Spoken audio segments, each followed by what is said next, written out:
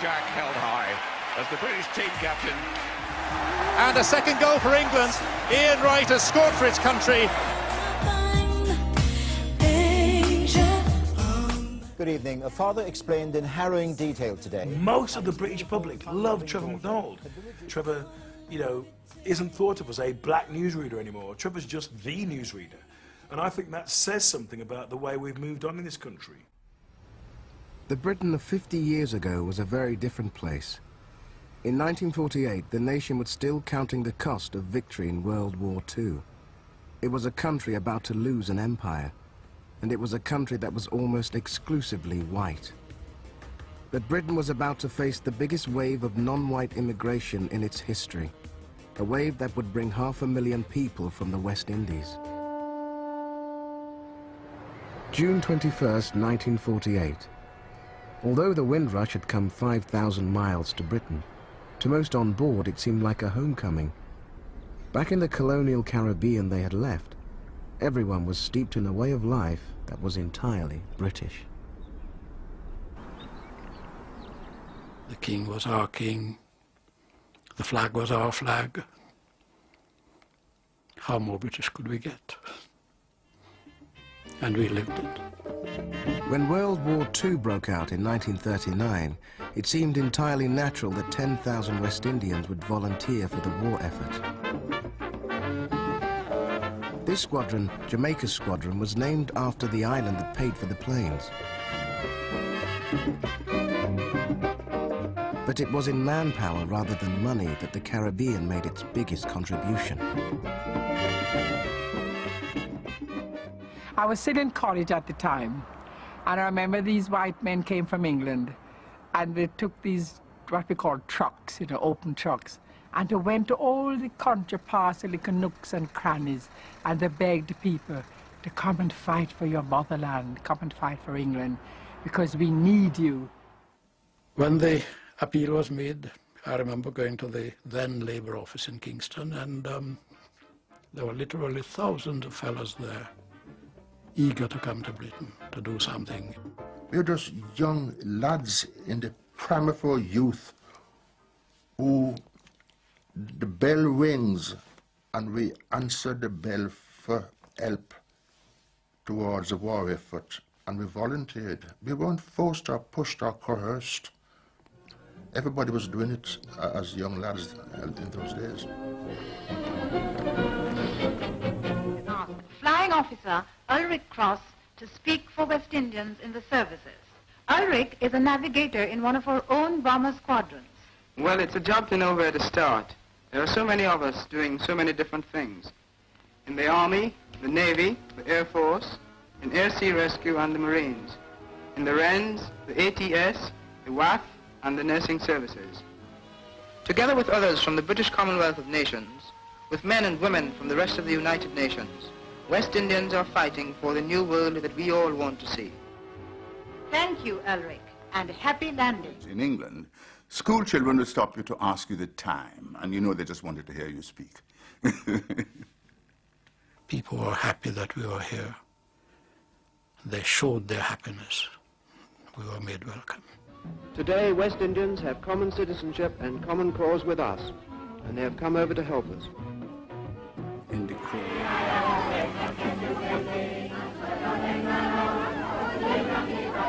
But with Hitler defeated, British attitudes to the West Indians changed abruptly. I was on a bus, and there were two service people in front of me, one a woman.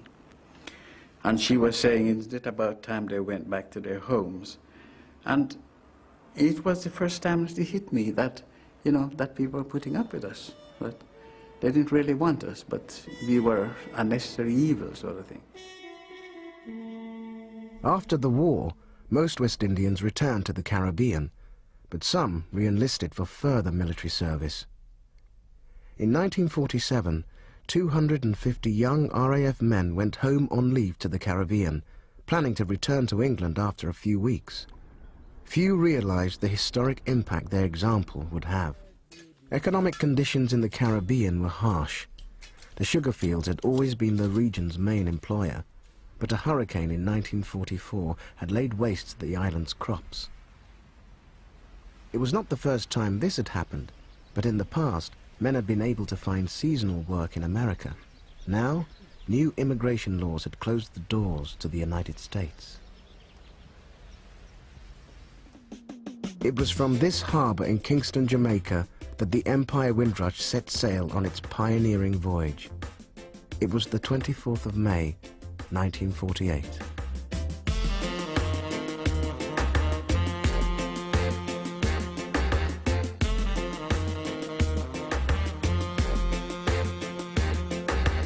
Across the Atlantic, the first warnings were being sounded in England.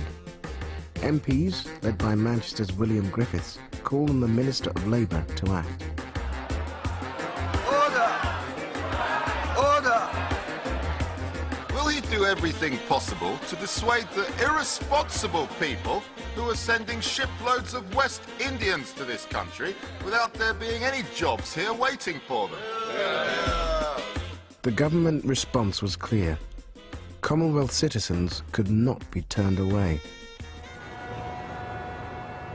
The Empire Windrush brings to Britain 500 Jamaicans, citizens of the British Empire coming to the mother country with good intent. Suitcase, isn't it? Probably it's because they was all tensed up to what they was going to, what was going to happen to them. You know, call it a fear, I suppose. You know, that made them look cold. Often wondered how they all got on. You know, I used to often think about them, wonder how they got on. As the Windrush migrants began to establish themselves, the then Conservative government began to see a solution to its most acute problem, the shortage of labour in the public services, such as transport. The recruitment drive even took officials to the Caribbean. This campaign triggered a second wave of immigration far larger than the first. During the 1950s, nearly 250,000 West Indians arrived in England. Most of them were quite outgoing. They wanted to integrate, and I mean, they didn't necessarily sort of go quite the right way about it. They had, as far as some people were concerned, a lot of unpleasant habits. In Jamaica, this is the normal way to attract the attention of the man behind the bar. In English pubs, they don't approve of it. And noise, of course. I mean, their music tastes weren't necessarily those of the normal local people. Gradually resentment began to build up. As their neighbours' coldness gradually turned to hostility, a menacing new slogan appeared: "Keep Britain White." The corner shop, and they would be served before me, you know, and I would stand there, of course, too reserved to say anything about it. I remember one blonde woman with a basket in her hand. She said, "These niggers are everywhere, everywhere. I mean, you can't get rid of them, everywhere. We went through them with the war, and we went through them, you know, we have them here, everywhere."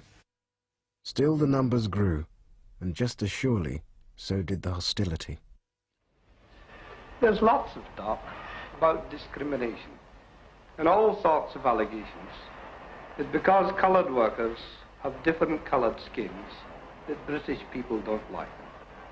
That isn't the reason at all.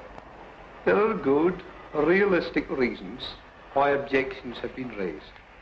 First of all, the ones of personal habits. Some of them wash with oil. Oil with a strong smell that can be very unpleasant if you're working close to them. That's something that the average British worker doesn't like. I wouldn't let my sister go out with one of them, you know. No decent girl would go out with a black man. This kind of talk. We used to come back to Lyceum nearly every weekend, and we used to meet up, and things was going fine. We was courting and everything, you know, until my family found out. My family hit the roof. White people would never speak to you. As they used to pass you, they used to spit. It was terrible. You know, People can be so cruel. Why? I mean, we're all human beings. No niggers need apply. Rooms for rent, now and again you see no Irish or niggers. That's not unusual. And that is the sort of conditions that existed. A landmark BBC documentary followed one West Indian, Ben Bousquet, on a fruitless quest for accommodation. The BBC followed me around. I've heard that you've got rooms going, and I haven't got a room, but I'm afraid I can't let you in. Beg your pardon? I can't let you in. I've got 14 English boys in here. 14 English boys? Yeah. So you don't want... I can't mix. I'm ever so sorry, I wouldn't sell, but if I let you come in, all my boys would leave. If you let me come in... If I let you come in, all the other ones would go. Yes. Okay, I'm so sorry. Yeah, that's right. People made a sort of silly excuses. I wouldn't have you because my husband wouldn't like it. Others, I know I don't take blacks. And things like that. This was awful. It is an awful experience.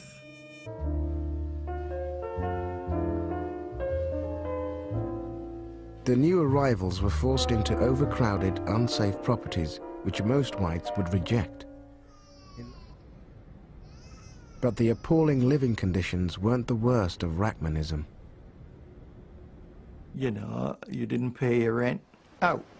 Because we didn't have anybody to turn to. We had nobody to turn to.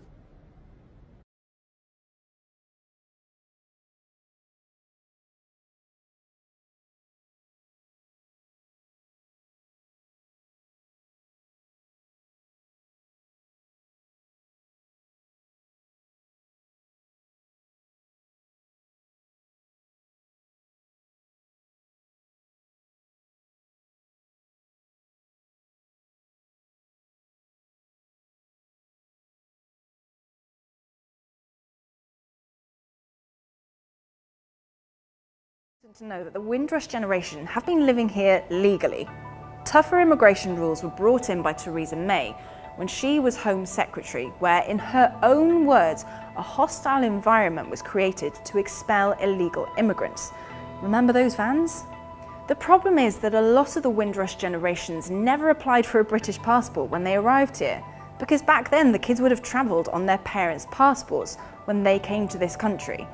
When their parents or grandparents passed away, they were then left with no ID of their own. It's been described as gimmicky, divisive, disastrous, cheap, and a return to the 70s politics of the National Front. The van with the misleading go-home message to illegal immigrants has had a short shelf life. It survived 2 weeks on the road through certain immigrant communities in London during the summer, but today the Home Secretary admitted it was not a good idea. I think politicians should be willing to step up to the plate and say when they think something actually hasn't been as good an idea, and I think they were too blunt an instrument. Richard Stewart was a British cricket star in the 1960s, playing for Middlesex. Good enough to be a homegrown player, and yet this Windrush child can't get a British passport. I feel as a second-class citizen, really. That's all I'm down as, you know. But you get used to it, being back. You know, we get used to it, so we accept it in a way. Though it's not right, there's nothing we can do about it. Now 73, he's deemed an illegal. It's a bitter rejection from a place he's called home since he was 10 years old. I'm more angry about it and disappointed because the fact is that when I was playing cricket, I was classified as a homegrown player, not overseas player, so I come all of a sudden, I'm an overseas player. Brian came to the UK from Jamaica with his family in 1965. At only 7 years old, he arrived on his brother's passport. When he recently tried to apply for his own British passport to visit his mum in Jamaica, he had no proof of ID, so immigration came knocking. They said I'm illegal. Their job is to remove me out of the country. They had a plane ticket for me. Now, I phoned my missus and I said to her, they tell me that they got a plane ticket for me and they're going to remove me out of the country. These individuals, having been here from childhood, had no sense in their minds that they're not British. And that is really the tragedy of it. Prime Minister's questions. Mrs May apologised again to the Windrush children. I want to say sorry to anyone who has been caused has confusion or anxiety. There was no getting away from Labour's attempt to lay the blame at her door for the destruction of Windrush documentation, but she was ready with a zinger of her own, trying to shift the blame onto Labour. Did the Prime Minister, the then Home Secretary, sign off that decision? Prime Minister. No, the decision to destroy the landing cards was taken in 2009 under a Labour government. But whenever the decision was taken, the documentation belonging to the scores of names on these lists from the National Archives were destroyed by a department under her watch. The accusation now is that she lost sight of British people in her pursuit of meeting immigration targets. After days of trying to clean up the mess, today the blame game began over who's responsible for the destruction of landing cards.